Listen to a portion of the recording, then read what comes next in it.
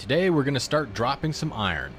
On our jet we have a Mark 83 1,000 pound and Mark 84 2,000 pound high explosive unguided bombs.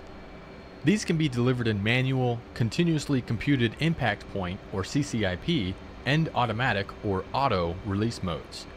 These modes will also apply to other bombs like canister munitions and high drag bomb modes. In this lesson we'll look at the CCIP modes for free fall bombs. For this lesson, we'll dive into CCIP release mode. First, press the AG Master Mode button, or 2. Now let's look at the left DDI, which is showing the stores page. Below the top row of push buttons are the two bomb types loaded on your jet. 83B is for the Mark 83 and 84 is for the Mark 84. To select a bomb type to drop, you simply select the push button above the bomb label. Select a big ol' Mark 84 first by pressing push button 7. We're now in the bomb's format page that provides us a wealth of data. In the center of the format page is the wing form with representation of the 9 stations. Below the outer wing stations are diamond symbols that indicate a pylon adapter to carry multiple bombs. Below that is the number of bombs on that station. And then we have the name of the weapon. As you can see, we have 2 Mark 83s on each outboard wing station and 1 Mark 84 on both inboard stations. A Mark 84 is boxed and selected on the left inboard station. The selected weapon is also indicated by its legend being boxed at the top of the format page and the ready RDY indication below. Directly below the wing form is status of the master arm switch. In this case, it is set to arm. Press spacebar to continue. Along the left side of the format page at push button 5 is the bombing mode selection. Press this now. You now have the 4 bomb delivery modes displayed for selection. From top to bottom, auto, flight director or FD mode, CCIP, and manual modes. We'll discuss FD mode in a later lesson. The current mode can be seen listed in the Program 1 data block in the bottom center of the format at the top of the left column marked Mode. It will default to CCIP at the start of a mission. Go ahead and reselect CCIP by pressing push button 3. Below the mode selections are selections for mechanical fuse or MFUZ and electronic fuse or EFUZ settings. For the bombs we'll drop today, we'll set it as a nose-mounted mechanical fuse. Go ahead and press push button 4 to select MFUZ. Now we see the possible mechanical fuse options that include off, no fuse, nose, tail, and NT for nose and tail fuses. Select a nose fuse by pressing push button 4.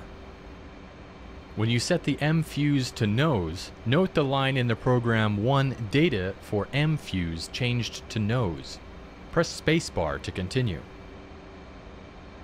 Now let's take a look at some of the unique elements of the CCIP bombing HUD. Running from the bottom of the velocity vector is the displayed impact line, or DIL. This is also sometimes referred to as the bomb fall line. Below the velocity vector on the DIL is a horizontal bar with what appears to be upturned wings on the ends. This is the pull-up cue, and this will advise you of potential ground collision. This is not a weapon fragmentation warning. When the velocity vector is below the pull-up cue, the brake X will appear on the HUD.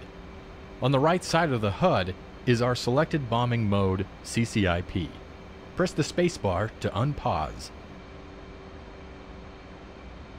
Off your nose at waypoint 1 are 3 groups of target trucks. Over them is a gate to help mark their location as well as a red smoke marker. You may have noticed a new horizontal bar on the DIL appear. This is the reflected release cue. The distance this bar is from the bottom of the DIL is proportional to the distance of the CCIP bombing cross is below the HUD field of view. So, as you dive, the cue will drop down the DIL until it reaches the bottom and then the bombing cross appears. To get you lined up with the target, fly to place the intersection of the DIL and the reflected cue on the point you want to drop your bomb. Try to keep your speed about 500 knots and use smooth control inputs to line up the release. Aim for the group of trucks marked by red smoke. When the CCIP bombing cross appears at the bottom of the dill, and it is over the target, press and hold the weapon release button, or press and hold right alt and spacebar. Once the bomb is released, pull up to 30 degrees to keep from impacting the ground. Altitude. If you miss, keep trying.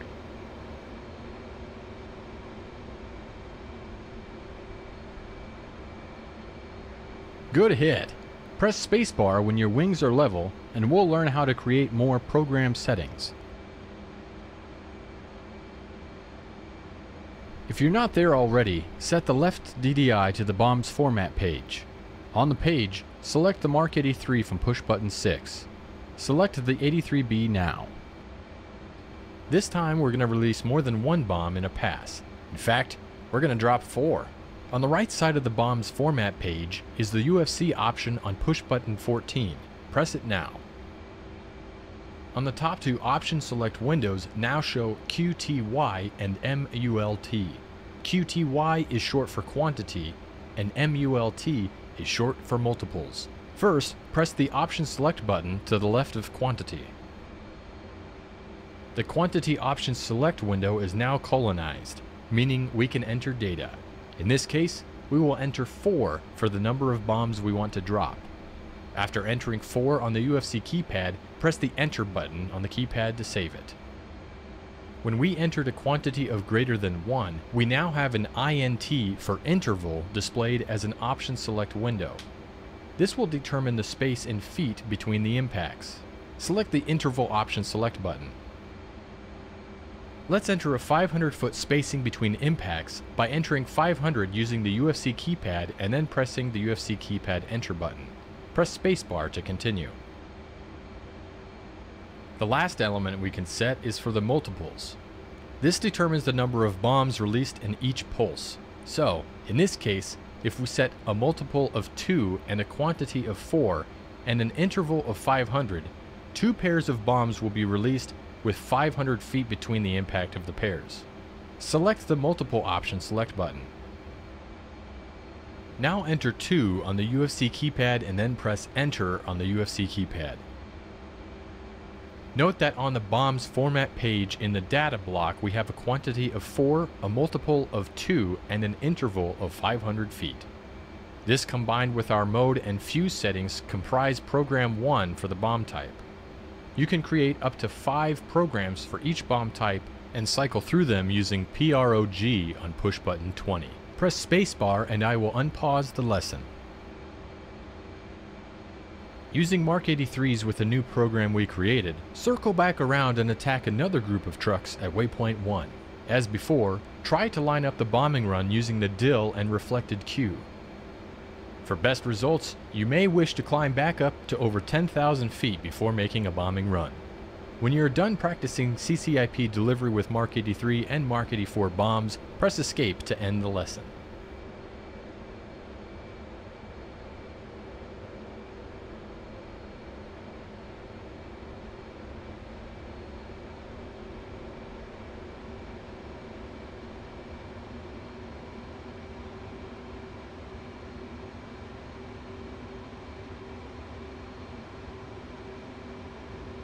Altitude. Altitude.